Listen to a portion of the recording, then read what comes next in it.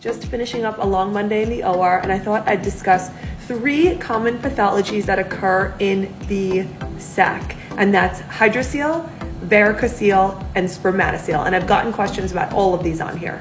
First, hydrocele, extra fluid around the testicle that accumulates and can swell to like the size of a large melon. Most of the time we excise them when they're about an orange because that's when they start to become symptomatic. An easy thing to do is stick a needle in it and drain the fluid, but that will likely recur pretty quickly. So I usually excise a part of the sac and sew it up, and it's less likely to recur.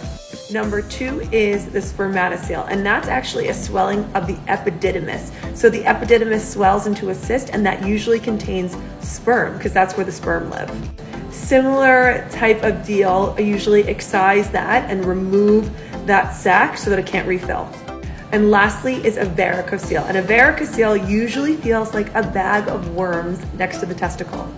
The reason we usually excise a varicocele is because it can lead to infertility. So if a man is having trouble getting pregnant and has a varicocele, that's the first thing we fix. So there you have it, 3 common scrotal surgeries we do all the time.